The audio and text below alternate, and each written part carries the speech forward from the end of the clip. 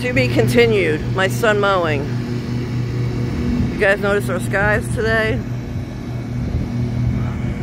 It's getting ready to let loose. So I told my son, hurry up, get out there. Hurry up, mow before it rains. It's getting ready to pour down, let loose.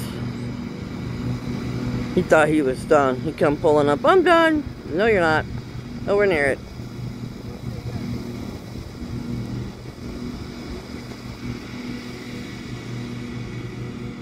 He was like, I ever got stuck in a ditch twice, Mom. I said, yeah, that will happen, and you will learn how to get out of it.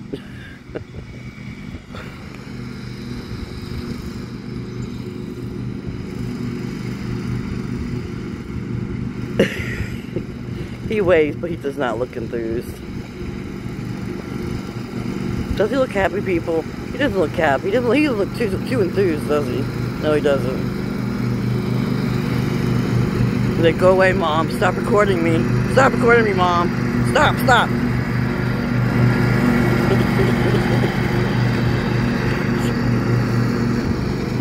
Let's see if he figures out, if he knows where to go, what he's doing.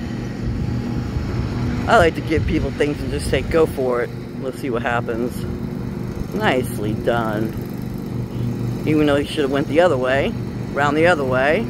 There's a flapper sticking out there. Oh, that's alright. Oh, and there goes off the blade. He must be done. Oh, he's getting stuff in his eyes. Poor baby. Welcome to Mommy's life.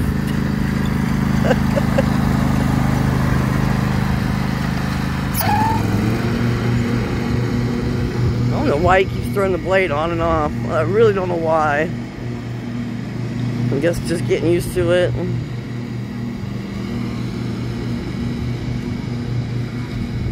Get ready for a big barbecue this weekend at our house, where I'm going to let all the boys come over and hang out because their parents want to lock them down for quarantine. And I don't believe in that, so kids are going to party at my house. And their parents can sit home and be miserable. Alright everyone, I just figured you'd like to see my son's mowing session. Mowing 101.